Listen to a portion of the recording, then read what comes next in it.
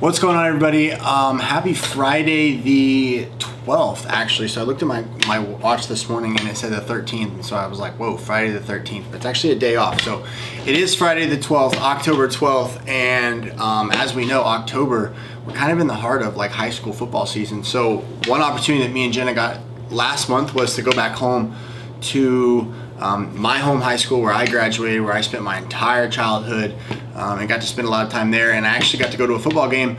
And so I asked the head coach, like, can I come in and kind of film and shoot and kind of work on a small project, just something fun, something different, something outside of really fitness. So I was really fortunate to get to go and kind of shadow the team for that project. And so here's a little project that I've been putting together.